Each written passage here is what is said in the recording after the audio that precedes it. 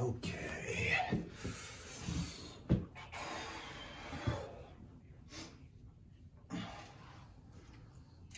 This into view. All right. Hello and welcome. It has been a while for me since I've done a big Mish movement workshop, but really happy to get back into it, back into the game. And today to talk about an important one, bulging disc problems.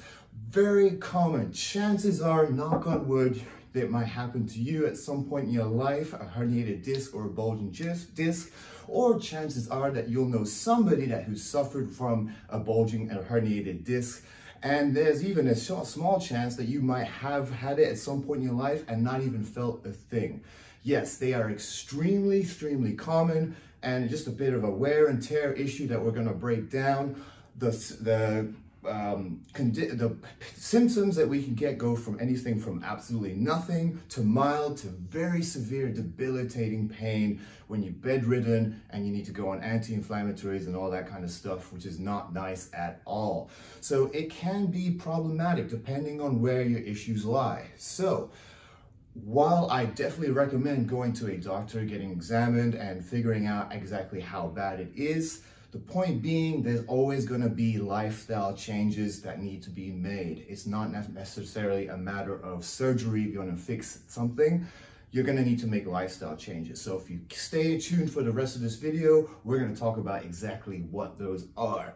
So, bulging disc, first of all. As you can see, each vertebrae has a disc in between. And when we get a bulging disc, it's usually there's one vertebrae or one disc that's seeing an uneven amount of wear and tear. And the chances are that you're probably moving throughout an extended movement, so your back is extending, and it's probably happening at an uneven, not very distributed point, at a single point throughout the spine, hence a lot of wear and tear.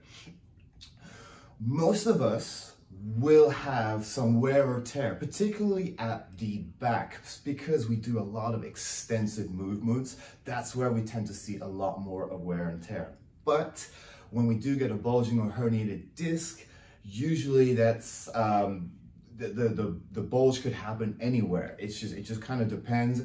And sometimes it's forward flexion movements and it causes the bulge to come out the back, even though we're doing a lot of extensive movements causing the wear and tear at the back. So that kind of lets you know that, this is just basically, it's a cushioning mechanism that should be respected, and it shouldn't be dependent on one. Hence we have all of these. So this is why some movement strategies is something what we want to consider. However, like I said, how common they are. If every single human being went through an MRI machine, we'd all find something back there past the age of 30. It is as simple as that. Because we move through so much extension, we get a lot of wear and tear back there. Additionally, we are forward-moving human beings. So this skeleton right here is, as you can see, they're moving forward.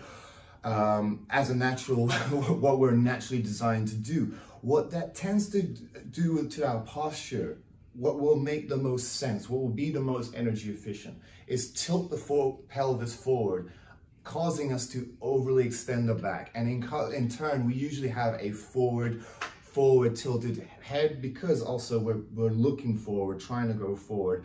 There's some other reasons of why that's all happening, but the general picture is that if we're forward progressing human beings, it makes more sense for us to kind of fall into this pattern. It's just, do we fall into a more of an extreme, causing excessive lordotic curvature, causing excessive breakdown, and eventually what we, like I said, a herniated disc. So, like I said, very common, and it has more to do with about how we move and movement strategies. But let's talk about the real missing link of what was going on here. So actually, let me bring the skeleton right back into the picture. So, like I said, we have back muscles here at the back, and we have what we're at the front, core muscles, the good old core muscles. Those core muscles, as much as we want to build up with force and strength and all that, they do a lot more of an important job with breathing and how we exhale. Our diaphragm is attached at the front of the ribs, here at the back. When we breathe 22,000 plus times a day, which we all, as every human does, get into stressful thoughts and therefore probably higher reps of breath. Get into stressful patterns, which is breath holding. And usually when we lift objects, because it tends to be stressful, we tend to hold our breath. What that tends to do is facilitate and tense up the diaphragm, causing us to rely on a lot of this back extensive pressure, because we're just using the diaphragm, and the diaphragm is attached mainly back on the spine as well as the front of the ribs. And what that will just usually do is just flare the ribs up and extend the back, because we're kind of holding our breath and creating all this tightness in the midsection. While that is doing its job per se, yes, we are creating tension throughout our body. It's not the right type of tension, and like we said, we run into problems. It is a diaphragmatic facilitated tension, which is not necessarily a holistic balanced tension, and diaphragmatic tension tends to also just ramp our whole system up, stress us out, and get everything a lot more tense than it needs to be. Going back to the core, the missing link, breathing. When we're breathing properly, that usually means we need to be exhaling properly. And when we're exhaling properly, that usually involves dropping the ribs, because everything here is drawing in. Pretty much like a vacuum, we're getting rid of everything that's in our lungs, but we're using the superficial layer of muscles to help drive it out. We simply do not do that enough in life. And another big missing link is that when we exercise, we do not respect this enough. And what do we go to? We go to our diaphragmatic breath holding, especially when we do power movements. Nothing wrong if we want to do something to help you lift the weight, but if it's stressing and tensing our body up and potentially limiting movement capabilities by putting us into a negative suited posture, we don't necessarily want to do that. And we want to be focusing more on our breathing, because breathing is very important. Like I said, 22,000 reps per day. But more importantly, because it stimulates the core, it gets the core going. In fact, core doesn't truly work unless you're breathing. What I'm basically saying is, people that have over-dominant backs, people have excessive lordotic curvature, whether you have a disc bulge or not, that's kind of irrelevant at this point. But people that have a lot going on back here, what we would call a lot of pathology, tension, disc damage, overuse, that stuff, chances are you're using your diaphragm a lot for movements, and chances are you're not breathing efficiently. So we want to be able to address that. And especially people who have disc pain and all that, we're talking about a lot of chronic overuse, and pain equals stress, so probably more poor breathing patterns, which is why we want to be really mindful of this. And again, we're just talking about a system that's built off of habits. So let's say the damage is already done, you've been to the doctor, let's say the inflammation is calmed down, but you're still feeling some of that pain. Again, how are you going to take yourself out of this chronic pattern? Well, that is why the breathing is so important, and getting this front side to be able to draw in as we exhale, pushing all the air out, getting rid of carbon dioxide, creating a lot of ab pressure here at the front, allowing the back to relax. So creating some neutrality per se, neutral spine. Now, some people have bashed on neutral spine in terms of movement, saying, well, we shouldn't be forcing a neutral spine. Yeah, and yes, to some degree, we should not be forcing a neutral spine. It should be natural, it should be flowing, it should be going back and forth. As we go through tense movements, we are more than likely going to extend a little bit, and that is okay. However, as we are going through the movements, we want to be breathing, we want to make sure the air is flowing. As the air is flowing, that should allow the abs to draw up and in and create a little bit more neutrality. So these are what we want to be mindful of. The breathing is the missing links. And at the end of the day, this is all going to create good habits. And because when we implement good habits, we create good movement habits. Like I said, if you're not in tune with your breathing, probably going to be holding your breath. And if you're going to be holding your breath, you'll probably be holding your breath throughout stressful movements. We want to get into a conscientious effort of exhaling, exhaling as we move, and then particularly throughout the most stressful part of the movement,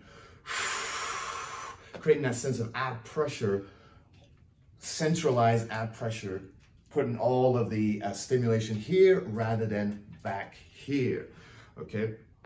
So, and as far as one thing, common flexion, this is extension right here. And when we're slouching, or what we would call that, some point of a flexion, okay?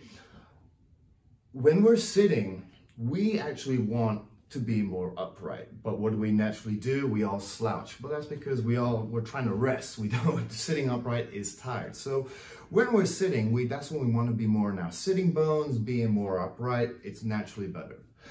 As we're in the moving world, nothing wrong again with an extended spine, but that's when we almost want to veer away from being overly upright and extended, because again, the chances are you're going to lock into this position when the movement gets tough. So as we're moving, we want to be more conscientious of pulling ribs down per se and creating some ab tension there. When we're sitting at the office desk, let's not confuse that with a slouch. And what we want to be doing when we're sitting more is creating a higher, taller spine. So this is just kind of some things to be conscious of.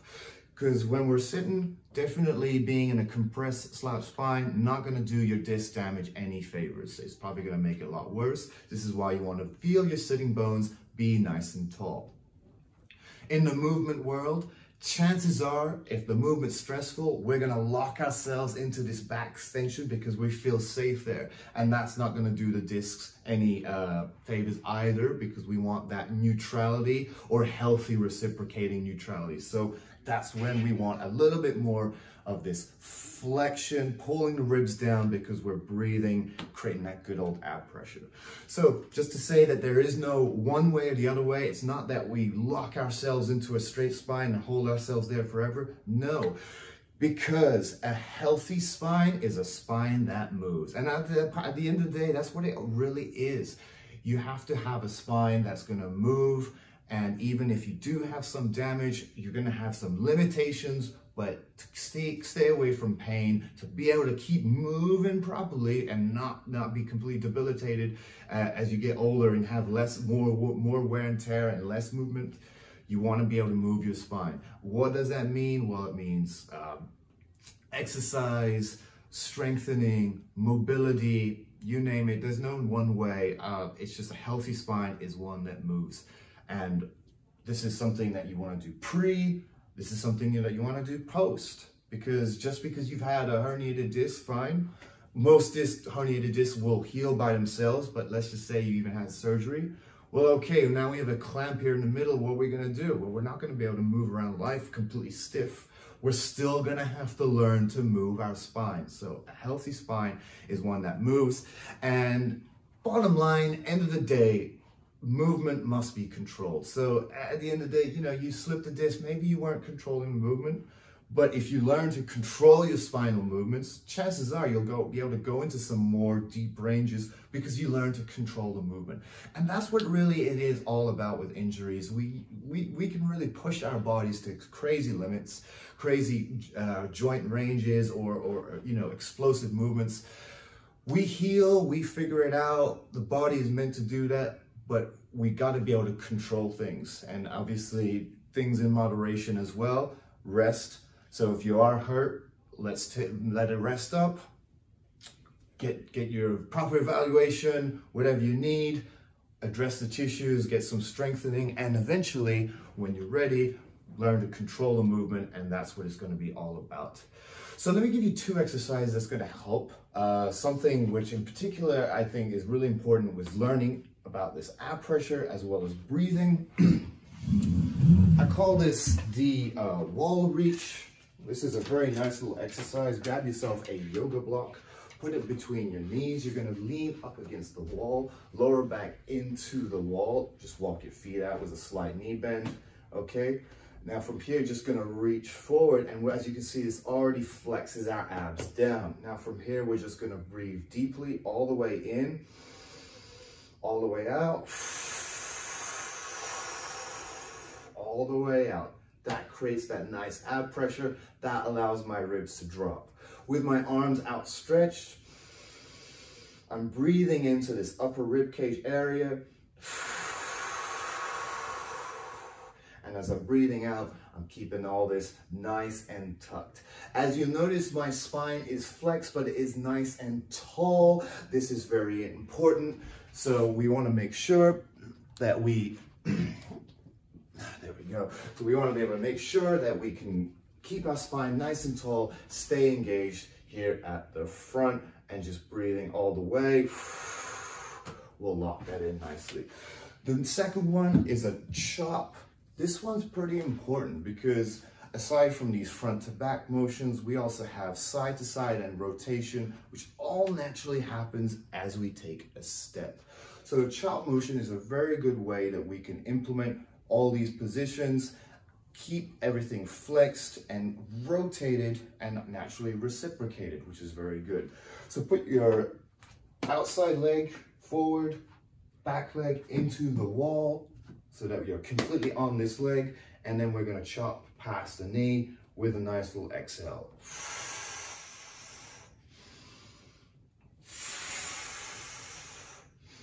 This way, you got your inner thigh, outer thigh, everything's controlling this leg, with a rib cage rotating into that leg. Very functional, all single leg stance stuff that's going to prepare you for single leg stance activities such as walking, running, very important stuff. And we basically want to be able to reciprocate and alternate. But first things first is you want to get out of this overly extended position and be able to create some healthy neutrality, all via good breathing. So I hope you enjoyed this video. Give all that a thought. If you do have some disc damage problems, go get evaluated by a doctor. But remember, this is all about lifestyle changes. Implement the breathing. Please shoot me a message if you'd like to know more, and any questions in the comments, and I'd love to get back to you. See you guys next time. Bye for now.